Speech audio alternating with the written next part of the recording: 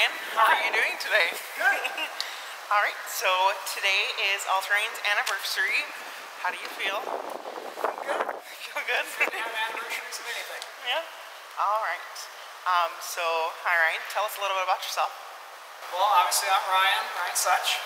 Work at All Terrain for all of the years that it's been in existence. And I'm a big faith, family, anything that's fun kind of guy. And hunting happens to be a lot of fun.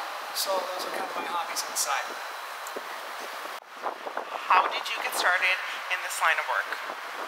I played a lot of sports. My parents told me I had to go get a job, and I couldn't have a real job.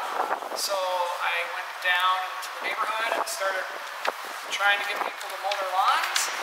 I handed out this sheet that so eloquently says, as Socrates once said, it's a beautiful day for a mow. And the funny thing is 5 people signed up. So that was about 30 years ago, and one of those people are still a customer today, but started mowing lawns in between baseball games. What is the funniest movie of all time? That's a great question.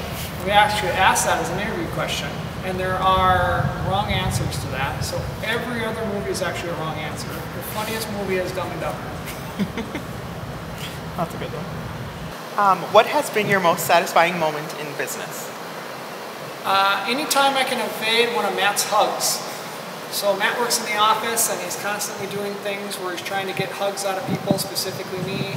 He's worked here about 8 years and I am 8 years hug-free from him. So those are satisfying 8 years.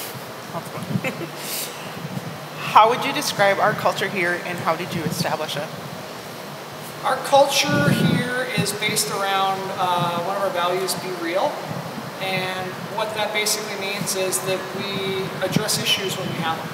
And every company is going to have issues. And we make sure that we don't kick anything under the rug, sweep anything under the rug. And we just make sure that we're dealing with those issues in an honoring way and being real with each other. How have you built a strong and loyal customer base?